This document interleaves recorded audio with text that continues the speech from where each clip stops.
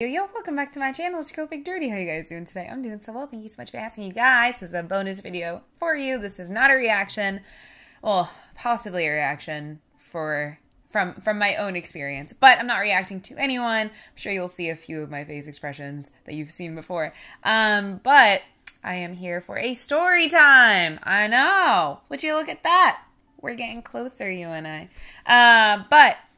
This is a story from my travel abroad, and now I will be giving my objective experience and opinion about a specific country. I've had many people that say that this country is lovely. Unfortunately, that was just not the experience for me. So, solo female travelers, take that into consideration when you're going out there, but I feel like solo female travelers should always take a little bit more precaution than our counterpart males. All right, you guys, let's just get into it. You guys know that I have been in Asia for the past year, and so this happened in not this past year's trip, but a trip right before that. I was also in Asia. It was the first time for me in Thailand, so it was between the fall of 2022 and the winter or spring, technically, of 2023. So this actually happened in January of 2023. It was the first week of January. I was in Thailand. I had no plans of going to Vietnam, and that's where it happened. I had no plans of going to Vietnam. Now, I know the majority of my audience is from the US, so if you need to look at a map to figure out where Thailand is and Vietnam is, I understand. Like, we're American, I get it. Listen, you guys, it's a known fact that Americans are really bad at geography. So, like, I'm gonna give you a minute to Google that real quick. Anyway. I met a group of lovely people at the hostel I was staying in Chiang Mai in the north of Thailand, and they were all going to Vietnam, and they were like, all you need to do is apply for a visa. It's very quick, and then you'll get your, it'll get approved, and you just go. And I was like, cool, you know, I've heard amazing things about Vietnam. Let's freaking do it. I went ahead, boom, boom, boom, got it. My visa came back before a bunch of people that I was with, actually, which was really funny because I didn't expect it to come back that fast. And when you get the visa, you have to go. It's not like you can wait a little bit and it's upon entry. It's upon when it is granted to you. So you only have 30 days in Vietnam. And so I was like, all right, well, I'm going and I'll meet you guys in the north in Hanoi. It's a northern city. And the idea was we wanted to do the Ha Giang Loop, which is we get on motorcycles and it's like a 4-day loop in the mountains, even further up than Hanoi. So it's very cold, but very beautiful. And it was actually stunning. Anyway, back to what happened. I get there and I get to Vietnam. And in general, my impression of Vietnam was the people are very intense and very loud and somewhat a little bit rude, but I'm used to cities and I've been a traveler my whole life. I moved around so much when I was a child, so I've been interacting with so many different cultures, and it wasn't new to me. It wasn't so much of a culture shock to be around, you know, such a little bit more of an aggressive culture in comparison to the Thai people. So I was like, okay, you know, I was like, whatever. So I get there, and as soon as I landed, it was in the evening, it was around 6 p.m. And there is an application called Grab, which is really funny if you think about the irony of this, right? The application is called Grab, and it's essentially Uber, but for Asia. And it's so cheap, you guys. It was so cheap. Like, if you want to get somewhere, it's like $2, something like that. Mind you, I get there, and I have no cash.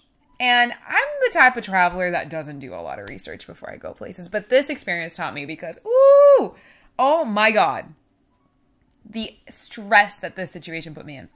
So I essentially look and I'm like, okay, I'm just going to order a Grab from the airport. It should be safe. And I've gotten warned a lot about the petty theft and the scams from the airport, around the airport in Vietnam in general. So I kind of had an idea of, I've heard about a lot and, you know, I'm quite aware, but I didn't do enough research, I would say, into Vietnam as currency and culture and all that stuff. I'm very much of like a blind traveler, which is not, I don't suggest doing it that way.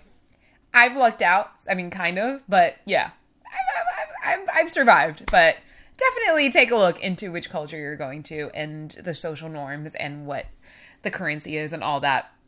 I was wild in you guys.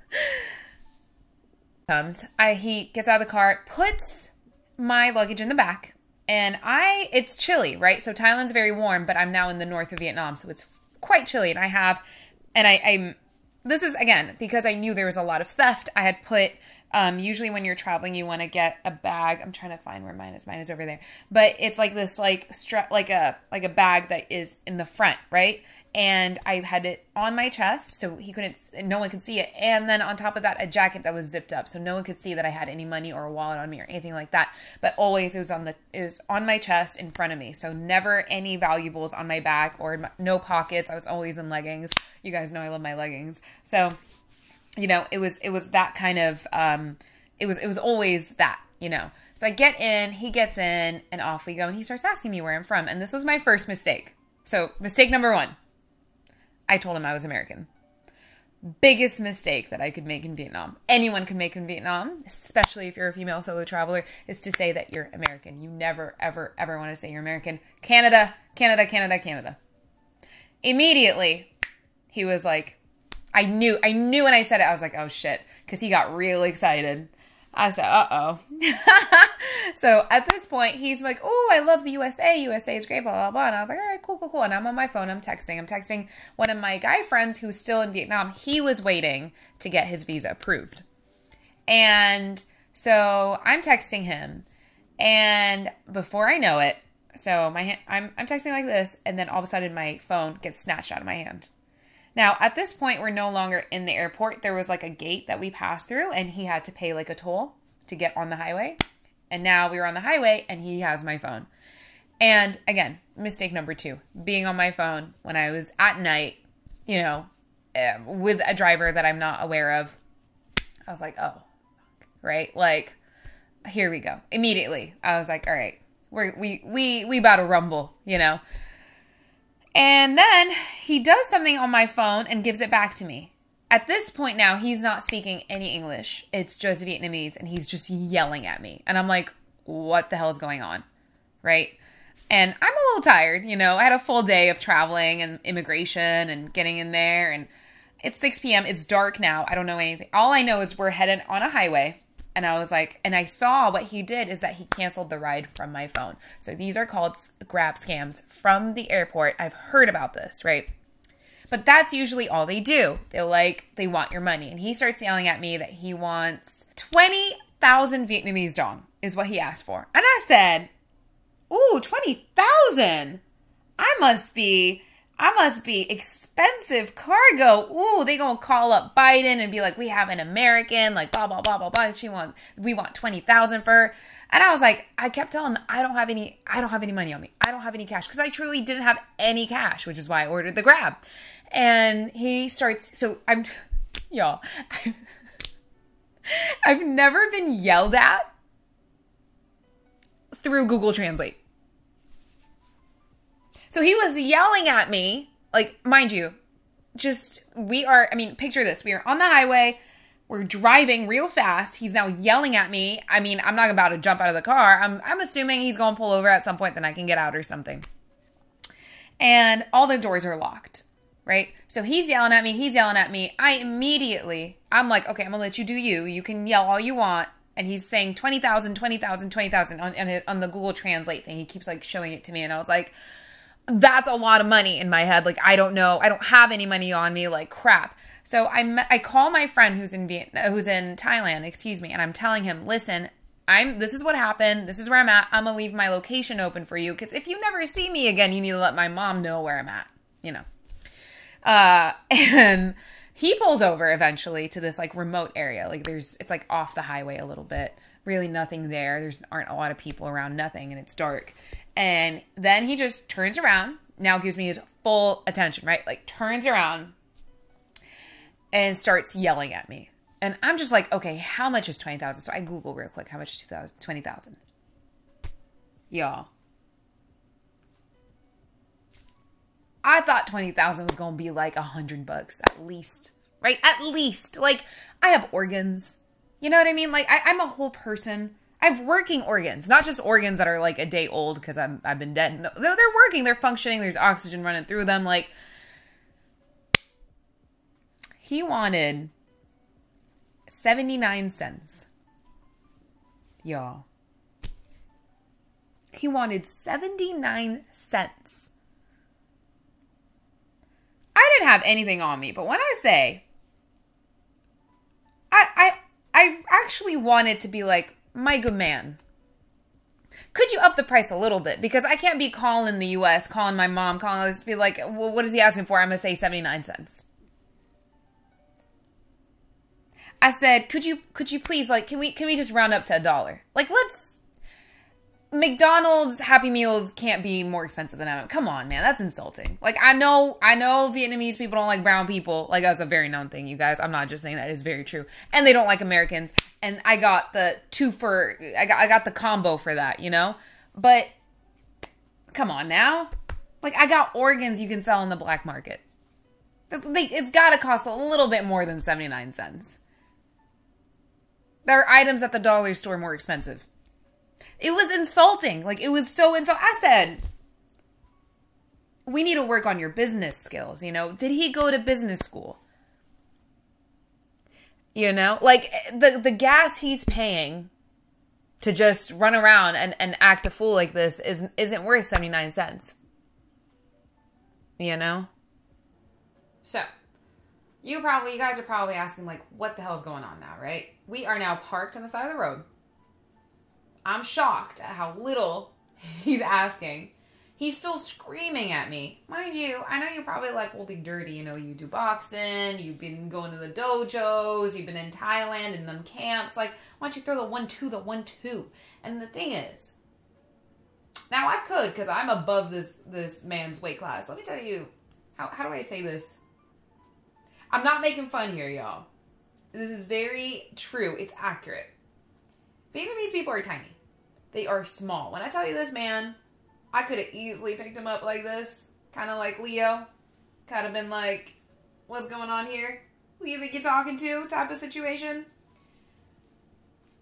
I definitely towered him. Like, they are small and they're narrow. Not all of them, but most of them. It is what it is. Don't at me, you guys, all right? That's just how they built. And the only reason why I wanted to do everything but escalate is because I'm in Vietnam, a brown American in Vietnam. In no scenario is the cops being called going to be a good thing in my favor. I don't care what I say. I don't care if he pulled out a knife on me, he trying to kill me, whatever. It's going to be put on me.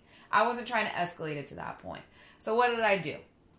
Also, he was acting very sporadic. He was like back and forth, saying that everyone loves him, asking me why I don't love him. What is that? The translator. I mean, he's yelling at me. I don't know what he's saying. He's very aggressive. He's very agitated. So I'm like, I'm sure he's on drugs or something, right? I'm not trying to escalate. I'm chilling in the back of the car. Everything's locked. I'm like, all right. My friend was on the phone, right? I have my location turned on. I'm just thinking, I need to ride this out. I need to keep talking to him. So I start saying, I love Vietnam. Vietnam is the greatest. Vietnam is the best. It's fantastic. Blah, blah, blah, all this stuff. Try to get him to chill out a little bit. He was refusing to open the door to let me out. Refusing to get my luggage. I don't know what was going on with him. It took me about 2 hours for me to convince him to open the doors. Y'all, 2 hours of me just sitting there. So right now it's rolling around like 9 o'clock. Maybe 3. Like 9 o'clock, right?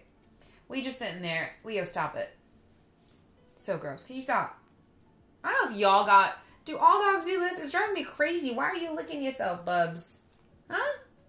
What you doing, Bubs? Anyway, ooh, stinks. But I'll move the mic right here. Hopefully you guys don't hear him licking. But Leo, stop it. Sorry, you guys. So then he basically finally lets me out because I convinced him that the money, now mind you, my money's on my chest, remember, but he can't see it because I got my zip up on, thank God. And I don't have any cash though. That's true. Like, I don't got cash anyway, but I don't want him seeing that I have a bag. Like, I don't need that already in this situation. So I essentially have him open up the back. I get my luggage and I book it. Like, I just start walking on the highway. Excuse me. This man, y'all, this man gets in his car and tries to run me over.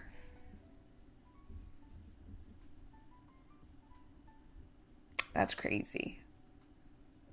It was insane. It was something out of a movie. I was like, what the fuck? I hop up on the sidewalk. Like, he's trying to get his car up on the sidewalk. Like, he's pissed.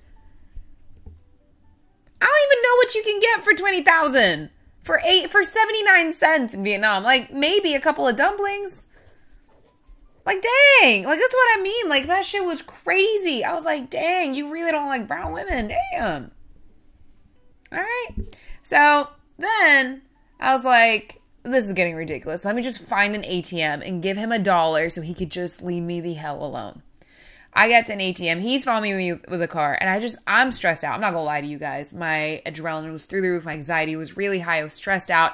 On my way, I ran into some Vietnamese person. I was trying to ask for help, trying to describe the situation to him, and he didn't care at all. Like, they don't care. They really don't care. Like, Vietnamese people, they're not going to help you. They're just like, whatever, you on your own. Again, especially American, brown, like, clearly a tourist. So, yeah. So then I get to an ATM, withdraw money. The biggest note I had was, I think, 50,000. So the smallest note I had was 50,000. So there wasn't like a 20,000 that I could just give him, right? The smallest note I had was 50,000.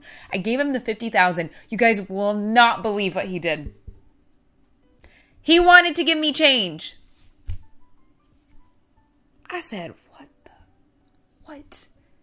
Mind you, now we're pushing like 4 hours, 5 hours. Right? Because I know I'm like giving you guys like a quick summary of what happened, but this shit was stretched out.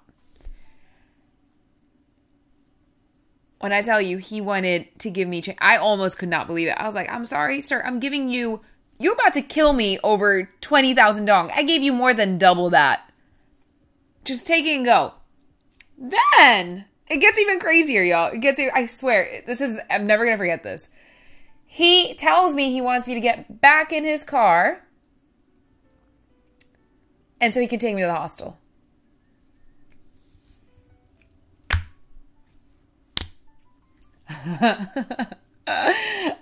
What is my life?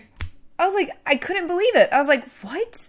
He's like, why you don't love me? Why you don't love me? And he was like, and he put in the translator that everyone loves him, everyone that he rides with. And I'm just like, is you gaslighting me right now?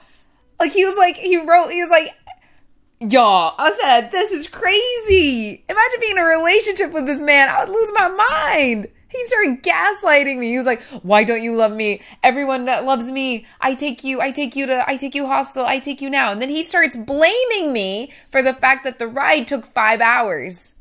And he was like, I'm very busy. I have a lot of driving. And I'm like, you could have let me go. Like, the gaslighting was top tier. This man, he did not go to business school, but he went to, clearly, what is that? Steal your girl school. That was crazy. Y'all, when he started gaslighting me, I was like, come on, boy. I mean, compared to my ex, it was amateur, but we're not here to talk about my ex, you guys. That's another story. Also, a level of psychotic. But let me know if you want to hear Tinder or, well, not Tinder. I don't use Tinder anymore. Hinge or past relationship, funny experiences and not so funny experiences. Let me know. But yeah. Whew, that was, y'all, when I tell you that was something else. Like, I never, ever, ever experienced that. What did you do? You guys are asking me what I did. I walked back to the airport. It took me like almost 2 hours. And then I got back in there. I sat down. I went to the bathroom. And like, my adrenaline was so high. My adrenaline was like insanely high. I just remember being like, I didn't know what to do. I didn't know if I wanted to stay or if I wanted to go. Like, I was thinking of taking a flight back to Thailand. And surprisingly, I stuck it out. I stayed. I got a taxi that took me, not a Grab, a taxi from the airport that took me straight to the hostel. This time I got to the hostel. I was like, ooh, your girl needs a drink. Like, and I don't drink. That's the crazy part. You know? And yeah, got in there. Told the people, not immediately everyone in the hostel, although they're travelers, like, they said hi to me, and that's what happens when you're in the hostel. Like, you just talk with everyone. And I told them what happened, and they were like, you know what they told me? something even more terrifying than my experience. They said a girl that was staying at the hostel a few nights prior, this 19-year-old girl, it was her first solo travel trip. Oh my gosh, what a babe, right? Like such a sweetheart. And she was walking around during the day in Hanoi, and she had someone come up. I mean, it's all Google scooters in Vietnam. Everyone rides a scooter, right? And so someone came up behind her with a scooter, popped her over the head with a glass bottle. Now she's on the floor bleeding. They took all her stuff. No one would help her. Nobody would help her. Crazy, right? And I was like, thanking God, because knowing that could have happened, and my situation, that was all that happened with me. You know, aside from it being insultingly low with the monetary price that they put on me, I was like, come on now. How dare you? That was like, I really lucked out. Like, I definitely have a guardian angel with me on these travels because Lord knows I have been in some risque situations. Crazy. Insultingly low, you guys. Like, what? Come on now. Like, come on now. I'm glad I'm all right. And I'm really sad for that other girl, to be honest. But I think she'll grow from it, and hopefully it'll make her feel like she could be brave enough to tackle other countries. But yeah, I got through Vietnam as fast as I could. I'm not gonna lie to you, and I don't think I'll be returning. It's such a shame though, because I've heard everyone say such wonderful things about it. I just didn't have that experience. Like, I just didn't. And I think maybe I would go back if I was traveling with a partner, and that's what I'm like trying to find someone right now to travel with. Like, it'd be great. And this is what I mean by, as a woman, like, it's so much more difficult. Every man I met that said they've been to Vietnam, aside from maybe 2 or 3, said they absolutely loved it. Whereas female solo travelers that I met was maybe 50-50 down the line.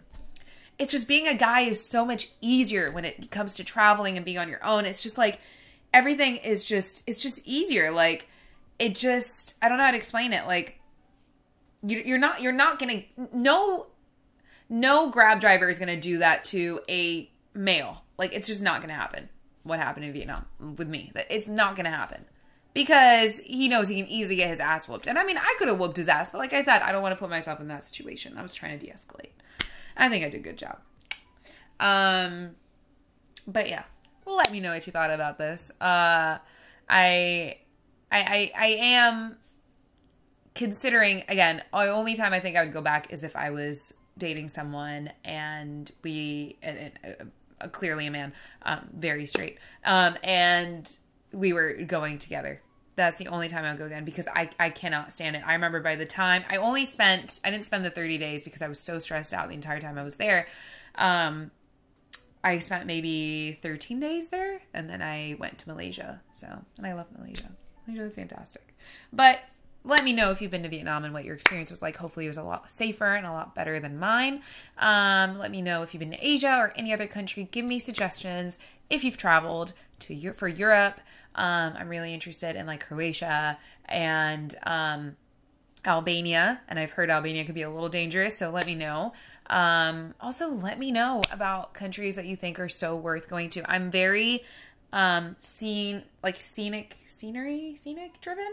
Like, I love mountains, and I'm down for cities, but I'm definitely more attracted to mountains. I love the mountains. But yeah, thank you so much for joining me, you guys, on this story time. I have online dating story times if you want. I have a lot of those. And other stories this time regarding people that I have met while I was traveling, if you want more story times. But yeah, thank you so much for joining me. Let me know what your thoughts are. Oh, I forgot. Check out my socials below. Come through on Instagram. On OnlyFans, I post extra reactions. So here I have reactions, and then I post either longer reactions or reactions that have been blocked because it's like, I guess, not suitable, or demonetized. So please go through there and support me. I also do vlogs and just kind of like talking like what I'm doing here. So it's just a platform for you guys to get extra content. Thank you so much for everyone that's already been supporting me over there. You guys are the best. And also check out the rest of my socials. And now I'll catch you next time. Bye.